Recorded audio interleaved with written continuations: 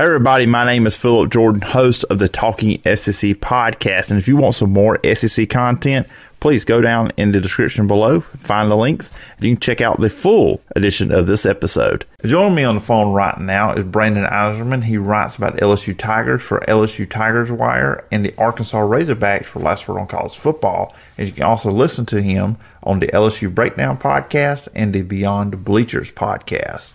Alabama at the top. You go in alphabetical order here. They are the defending champion. We, of course, know Mac Jones is out. Bryce Young is in. And with this one, Brandon, it's kind of interesting to me because also you're going to have a new offensive coordinator. Steve Sarkisian, of course, as everybody knows, he's gone off to Texas to be their new head coach. Bill O'Brien coming in as the offensive coordinator. I think he's a good offensive coach, and he was a solid coach at Penn State for 2 years. I think this is a really, really fantastic hire for Alabama. It's going to be intriguing what he does with Bryce Young. Of course, he had a mobile quarterback with the Houston Texans and Deshaun Watson. So I see this Alabama offense looking a lot different because now you're going to have a quarterback that can run. Of course, Mac Jones was not that guy. So, long story short, I think the Alabama offense is going to look a little bit different with this guy at quarterback. Yeah, I certainly do too. And before I get to Bryce Young, Philip, I also want to point out that Alabama hired my NFL team's former head coach, who we fired, Doug Marrone. So Bama has two former NFL head coaches on their staff now under Saban. Yeah, that's big because, you can say what you want to about either one of them, and I hate to cut you off there, Brandon. Bill O'Brien did not do a bad job as the head coach of the Houston Texans. They were a playoff team pretty much most years he was there. General manager Bill O'Brien was horrible. And then you talk about Doug Marrone. Look, they were a quarter away from knocking off the Patriots in the AFC Championship a couple years ago with Blake Bortles as his quarterback. I mean, that's how close they came to having Blake Bortles starting in a Super Bowl. I mean, and yes, it kind of fell off, but I think there were some locker room issues too with some of them players, and then just your talent fell off because you had to get some of them issues out of Jacksonville. So both coaches showed that they're capable of being solid NFL head coaches. Not great, probably not Super Bowl winning coaches, but they're good NFL coaches. Now bring them to the college ranks under Nick Saban. That's what makes these hires so spectacular because those are two solid NFL coaches, in my opinion. Yeah, exactly. And you put them under Saban for a couple of years, and who knows, man? Maybe Bill O'Brien and Doug Marrone get some type of coaching, job back in the NFL in a couple of years. Who knows? I think they're both going to do really well under Saban. But to your point here about Bryce Young, man, look, when he committed and came in, everybody was like, "Oh, this kid's the future." All right, I have not seen enough of him to determine that for myself yet, but I'm excited about 2021. Bama has been on a roll, as we all know, since 2009. Even though they have not won the championship every single year. What Saban has done is great. Yes, we all know that.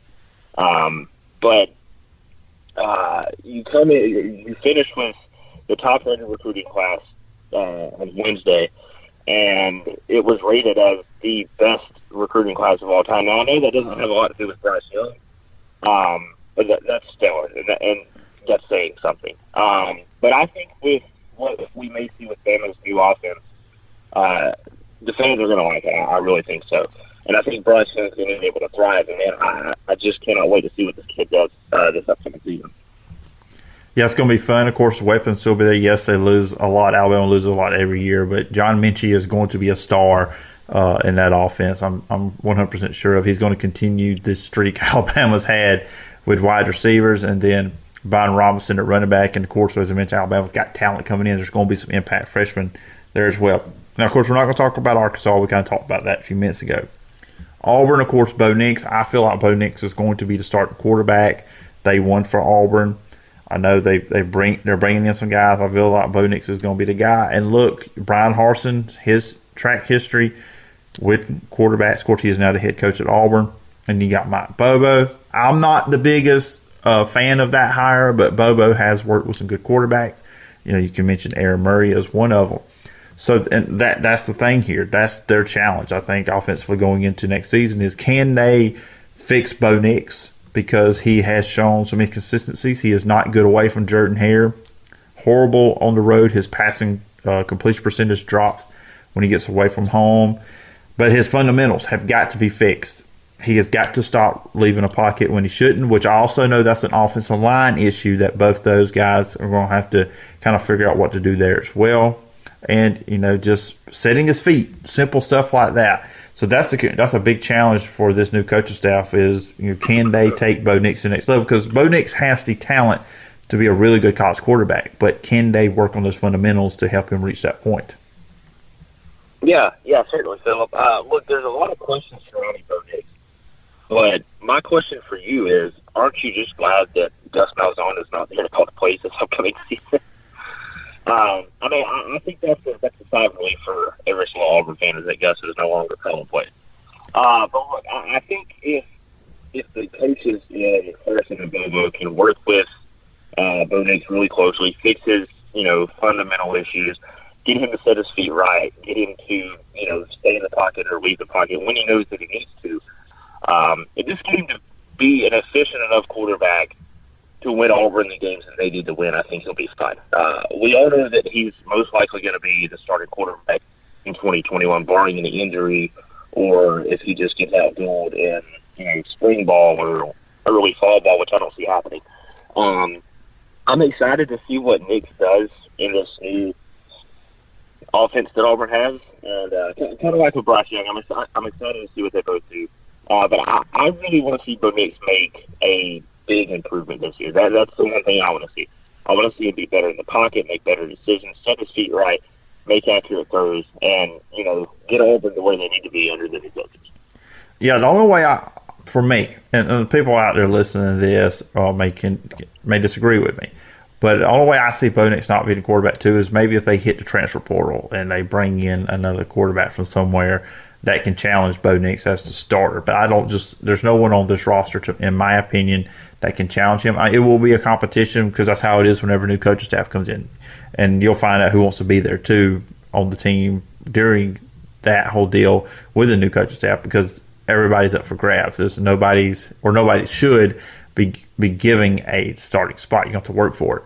But to me, unless Auburn goes to the transfer portal, that's the only way I can see Bo Nix not being the quarterback. Now for LSU, and I mentioned we're going to get into this. We didn't really get into this when I was talking to you on an earlier topic, but I am super intrigued by this quarterback situation at LSU.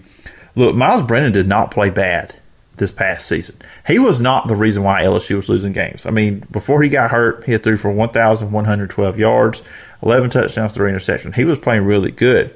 And then the last two games, obviously against Florida and Ole Miss, Max Johnson played fantastically. Me and you have talked about this before.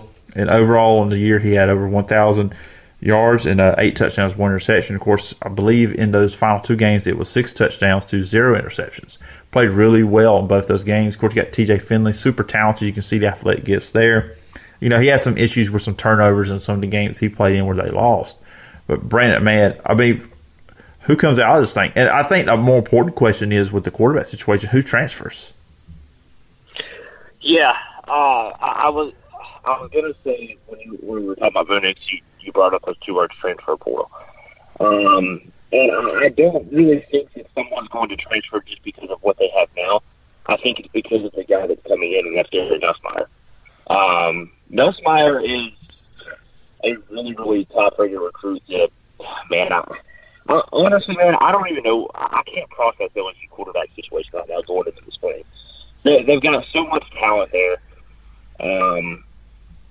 Everybody can assume that it's going to be Miles Brennan, but Max Johnson played well. Finley played well a little bit. He didn't have struggles like at Auburn when they lost 48-11. That was a really bad performance. But he's also really talented. And Philip, really to answer the question, who transfers, I have no idea. I've talked with my dad on this. I know I haven't done LSU breakdown in a while. I'm going to do one soon, especially to talk about the quarterback situation heading into spring, since we're getting kind of close to that. But if I had to guess right now, man, and look, I like the kid. He's a really good player, but I think it's TJ Finley. I think based off of what we saw last year from Johnson in those final 2 games, that kind of gives him an edge a little bit going into the spring.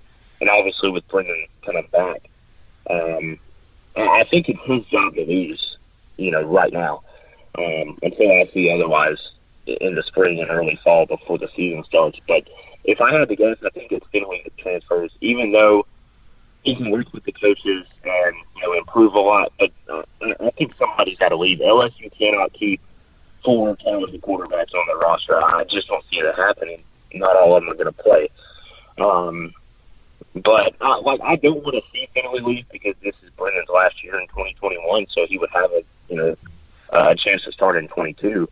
But I think when it comes down to it all, man, somebody's going to leave. It's not that somebody's got to leave. Somebody's going to leave, and I think it's going to be Finley. You know, we look at the Mississippi schools, and Matt Corral played fantastic at times this season under Lane Kiffin. Really, most of the season he was really good. But against Arkansas and against LSU, he had problems with interceptions. He threw 14 interceptions on the year. 29 touchdown passes, but 14 interceptions. So, of course, Lane Kiffin's going to try to get that under control of decision-making for Corral. I mean, like I said, that was an issue he had in some of those games this year. And then Mississippi State with Will Rogers, I think he played well down the stretch. They got to win in the bowl game, so they got to end the year on a win. So did Ole Miss. So both those are intriguing to me, and I think everybody kind of jumped on Mike Leach, and it was not working this year after that first game. But I see positive signs with both Mississippi schools, especially with their quarterbacks. Yeah, I really do too, Philip. And I'll start with Matt Corral. Look, I've liked Corral since he went to Ole Miss. I've been waiting on this kid to really kind of step out of his comfort zone and take Ole Miss to somebody that they haven't been in a while. Maybe you get an upset win over a top 2, top 3 Alabama team, maybe a top 10 Auburn team, something. Like, I want Matt Corral to lead Ole Miss to a really big win in 2021. And maybe through the 14 interceptions. But I think if he can improve on that, just make accurate throws, make right reads against those defensive coverages, I think he'll be fine. And then about Will Rogers at Mississippi State, he did play well down the stretch. I think that gives him a lot of momentum going into this next season. And, Philip, I think that both of these Mississippi quarterbacks can surprise a lot of people this year. And, man, I know it's only February, but I miss college football already. I'm ready for it. So give me these guys tomorrow on the field playing, I want to see Will Rogers do well for Mississippi State because KJ Costello last year was all hyped up. He played really well against LSU and then just kind of fell off the map. And then Rogers steps in late in the season and does his thing. So I think Mississippi State's good at quarterback. I think Ole Miss is too. And when those two teams play at the end of the year, I hope it's a really good game. Yeah, it was a good one this year with Ole Miss winning 31-24, and I can expect good things there. I tell you what, I'm really excited about with these two programs. If we get SEC Media Days, which it looks like we're going to get that this year, those two, I don't care if we're just watching it virtual, if the writers aren't there, but hearing these two, especially Mike Leach, that's going to be the highlight of Media Days when we get there in the summer. Oh, yeah, for sure. No question. And then, of course, A&M. And look, it's going to be interesting who becomes the next quarterback because Kellen Mond is out. And more importantly, they're losing 4 or 5 offensive linemen. But A&M did take that big step this past year. And honestly, and if there's A&M fans out there listening to this, I'm sorry. What I'm about to say may bother you. I think Kellen Mond held them back. So if they can get a more consistent quarterback presence in there, I think A&M has a chance to potentially be even more of a playoff contender than they were this past year. Yeah, I do too, Philip. Last year when they beat Florida and they just lingered around there at number 5 was one loss all season long to Alabama. I'm like, man, this team deserves to get the playoff. Like, they really do. Their only losses to the number 1 team, and I'm still kind of outraged just speaking about it that they didn't get in. But I get why. I thought A&M really had a chance last year to get in after they beat Florida. I was like, all right, they just beat Florida. Like, they're going to do it. But going into this year, their quarterback situation is a little uncertain. So once they get that figured out, I know they lost a bunch of offensive linemen. If they can replace those guys and, get the right quarterback under Jimbo, I think A&M can make a run at it again. I'm not going to say they beat them and win the West or anything like that. I think they can linger up there kind of like they did last year. But, man, I think what Jimbo's doing at A&M is awesome to see, too. And I think they've got a lot of momentum going off of last year. So if they can just figure out the quarterback situation, I think